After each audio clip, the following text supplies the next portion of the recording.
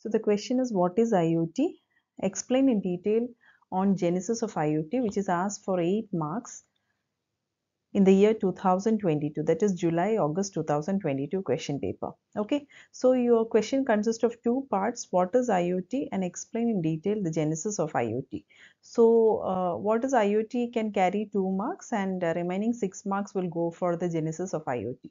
So in what is IoT, you can focus on the definition and the goal of the IoT. Okay, so what is the definition of IoT? IoT can be defined as a technology transition in which the devices will allow us to sense and control the physical world by making objects smarter and connecting them through an intelligent network. Okay, and what is the goal of your IoT? What is the main goal? Connect the unconnected. Okay, so these 2 points, and you can just elaborate it. What is meant by connect the unconnected? This means that the objects that are not currently joined to a computer network, namely the internet, will be connected so that they can communicate and interact with people and other objects. Okay, so when objects and machines can be sensed and controlled remotely across a network, a tighter integration between the physical world and the computer is enabled.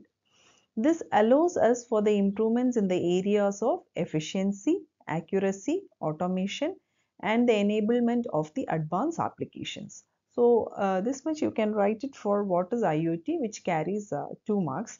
Now remaining 6 marks will be splitted to the genesis of IoT. So moving on to the next slide, we are talking about the genesis of IoT. It is nothing but the origin of the IoT. So you can start off with the person credited with the creation of the term Internet of Things is Kevin Ashton. While working for Procter & Gamble in 1999, Kevin used this phrase to explain a new idea related to linking the company's supply chain to the Internet.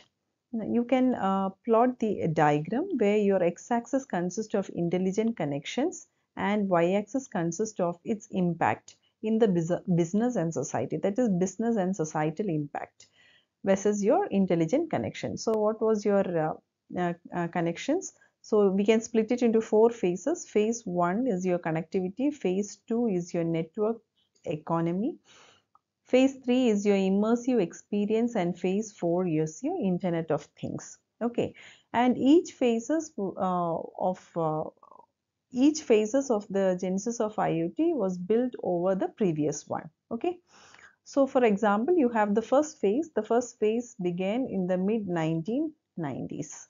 Okay, 1990s, and the first phase is called as the connectivity.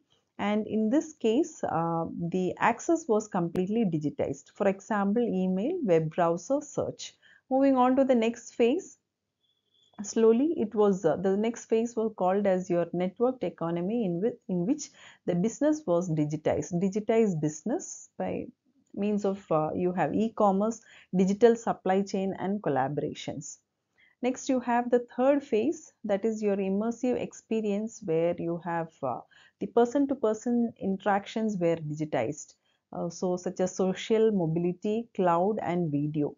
So mainly emergence of social media. Okay, and the last phase was your Internet of Things, where you are digitizing the world, wherein you are connecting the people, process, data, and things. So this diagram can carry 3 marks. Remaining 3 marks can go for the explanation. So moving on to the next slide, you can just elaborate. The evolution of the internet can be categorized into 4 phases. Each of these phases had a profound impact on our society and our lives. These 4 phases are further defined in you can give the table. So internet phases and definitions.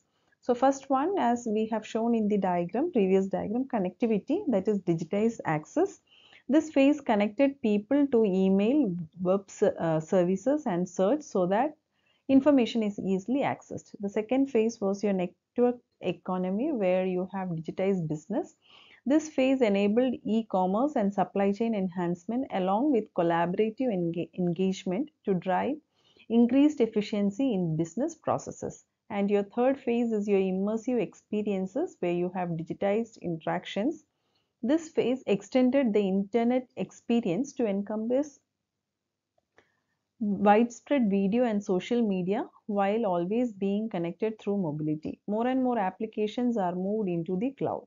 And the last one phase is called as your Internet of Things, that is digitize the world. This phase is adding connectivity to objects and machines in the world around us to enable new services and experiences. It is connecting the unconnected. So these three slides, contents of the three slides can be written for total 8 marks.